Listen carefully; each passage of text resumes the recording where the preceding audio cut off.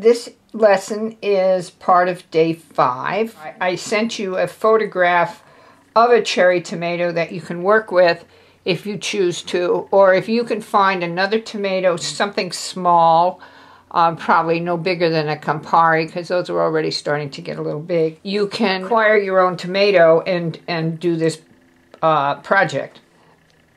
So we're going to use this tomato as our subject, and as you can see here, I have a slightly different tomato that I had started and done as a demonstration in a previous Watercolor 1 class. What I want you to do is I want you to paint this tomato 3 times, and I don't know if you can see that there is another drawing of this tomato besides the one that's already finished. The whole purpose of this is to paint this tomato to use the different shading techniques that you can use as a botanical artist. This particular one has been done with botanical gray, which means that the shadow color has been created using ultramarine blue, permanent rose, and cadmium yellow pale. This next one I've labeled, and we're going to use the complement for the shadow. And the last one we're going to use the neutral tint. Now in all cases we're going to start with the tea wash.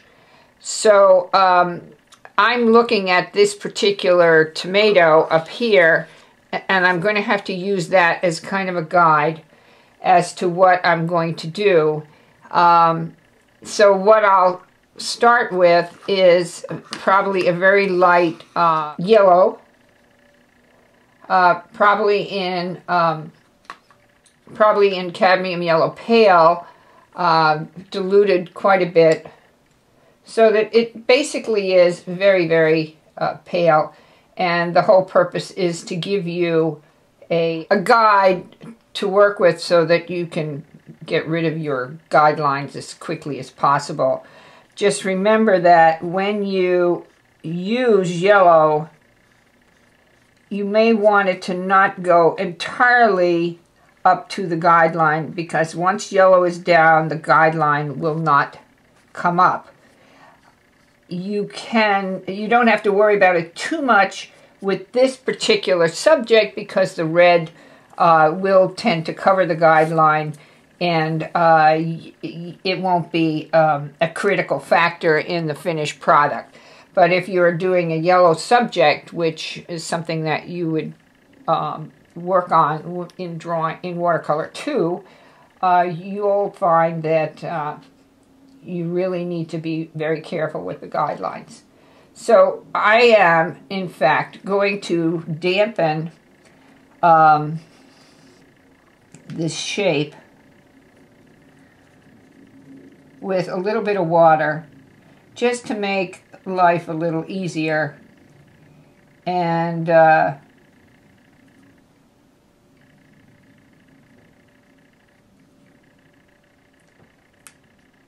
allow the watercolor not to dry too quickly on the page.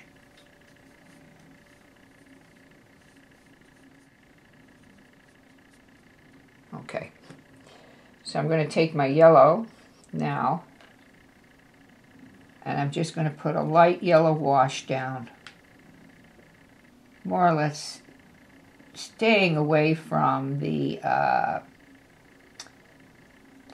pencil outline. I mean, going up to it, but not really touching it. That way I can erase it when I need to. And that will resolve the pencil problem.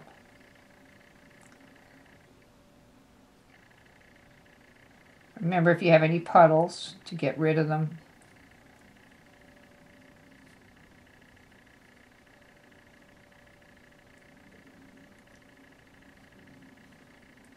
So that you don't, again, end up with cauliflower edges, even with the light yellow like this. or I'm going to do the next one as well, so that we can work both of these